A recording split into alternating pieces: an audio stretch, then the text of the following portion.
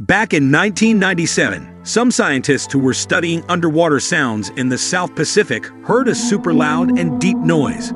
It was so powerful that it traveled over 3,000 miles. They called this sound the bloop.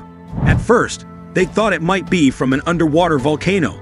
Others guessed it could be a gigantic squid or a type of whale that no one had seen before. But as time passed, things got even weirder. Now, many experts think that the bloop might be a sign that a legendary sea monster exists.